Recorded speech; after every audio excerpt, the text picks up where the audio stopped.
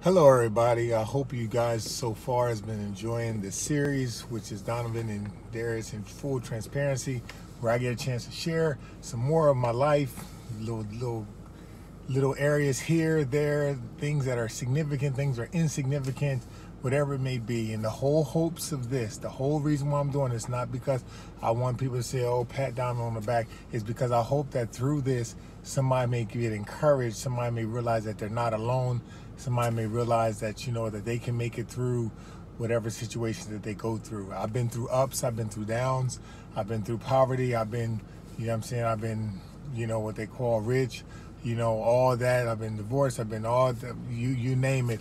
I've had all those things. And so today I'm going to talk about the subject of today is bringing my brothers to college with me.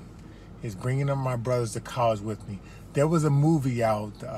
There's a movie out now. It's called Safety, but on Disney Plus, and it's about a guy who went to Clemson, and his mother went to rehab because she has substance abuse, and because of that, the son, who was his brother, who was probably about 11 years old, he had nowhere to go. He didn't have family.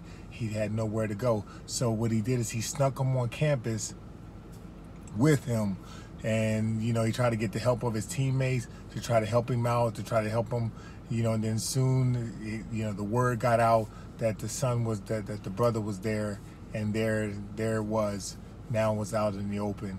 And so the NCAA voted to allow it to assist him. Well, that is a story on Disney. Well, I'd like to let you know that really happened in my life. My third year in college, when I was at Syracuse University, I got a call from my mother. It was a call where I came home from spring break practice, and there was a little answer machine. So it was a little box, and for all those millenniums, the little box, and it used to have a button on there. You used to push it, it used to go beep, and then all of a sudden, there was a voice on there, and it would give you a message. Well, the message from my mom was very scary, very urgent. Give me a call right away. And so I called my mom, and my mom said my brothers were in trouble, that they were at school in Camden, New Jersey, which was considered the third most dangerous city in the country to live in, and somebody had pulled out guns on them and was chasing them around the school, and so on and so forth. And so me being the older brother, I was 2 years older than one of my brothers and 4 years older than my other brother. It was something on the inside, maybe God on the inside, that just out of nowhere, before I realized it, said, send them to me.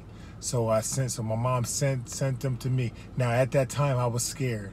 At that time, I was nervous. At that time, I had no idea what I was going to do. But all I did know is that the natural part of me on the inside said, send them to me. So again, so that was on a Thursday. That Friday or Saturday, they were on a bus to Greyhound. Here I am now, a full-time student, full-time athlete, now being a full-time father, brother, friend, you name it, all at one time. I was still living on campus at the time, and so they had to kind of live with me. Nobody really knew about it at the time, except I went to the head coach, and I said, Coach P, which was Paul Pasqualoni, I said, I told him about the situation, and I'm grateful for Syracuse. Again, that's why it matters where your kids go to school. I went to Syracuse, and they said that they would help me in any way they could. I went to the athletic director, his assistant, Miss Kimball. She helped me out. They wind up working together to give me the money that I would get for scholarship. For food, they gave that money to me so I can try to help provide for my family. The money that they would give me for board, for room and board, they gave that money to me so I can provide for my family. I went to social services, so I was on welfare with my brothers. All the while, I didn't have any idea exactly what I was doing. I had no idea. All I knew is that I loved my brothers. All I knew is that I had to be there for my brothers. All I knew is that this was the opportunity to love my family. And I'm sure there's somebody out there that's made sacrifices for your family. You're making sacrifices for yourself right now, for your family, for your friends, whatever it may be, that you may not know exactly how to do it, but your heart is leading you the whole way. And so that's how it was how it was from there. So they spent at least 2 years with me, and so they went to high school. So both of them was in high school. They went through a program that helped them graduate within 2 years. You know what I mean? So one of the biggest accomplishments was not me getting drafted into the NFL. It was being able to know that my brothers were able to graduate from high school and then go to college. You know what I'm saying, after that. And so again, during that time when they were there, you know what I mean, I can tell you, I signed for full parent guardianship of my brothers. So they were basically my children. You know what I mean? From there, I had no idea what I was doing, but I was just, again, allowing love to lead me. And so I say to you, you know what I mean, whatever it may be, you may be in a situation, you may be going through something that you may not know how to go through it, but something in your heart is leading you. So I had to trust God to lead me, to give me the decisions. No, it wasn't an audible voice, but it was just something from the inside.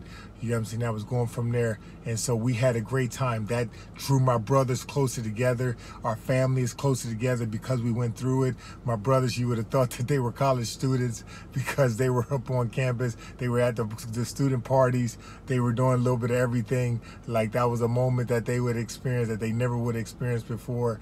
And so we had a great time, you know what I'm saying, with that. And so with all that being said, I wanted to share in full transparency about a situation that I had in college where I had brought my two younger brothers, you know what I'm saying, up to live with me in college. And so again, you know, feel free to, you know what I'm saying, to subscribe to the Donovin Darius Motivate, where this series, Donovin Darius in Full Transparency, will be at. To this day, I have one of my youngest brother. He owns his own barbershop. You know what I'm saying, fully paid for, no debt, no anything. He owns a full barbershop here in Jacksonville.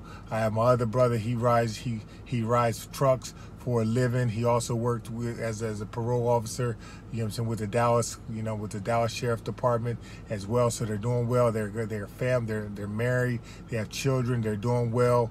And so again, I like to leave it on a good note as well. So again, you know, so that's my story, and I'm sticking to it. That's how it was. That was Donovin, you know what I'm saying, bringing his brothers to college. So I hope you enjoyed it. I hope you got something out of it. Hope you're encouraged, okay?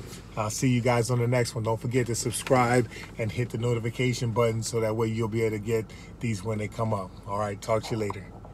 Peace.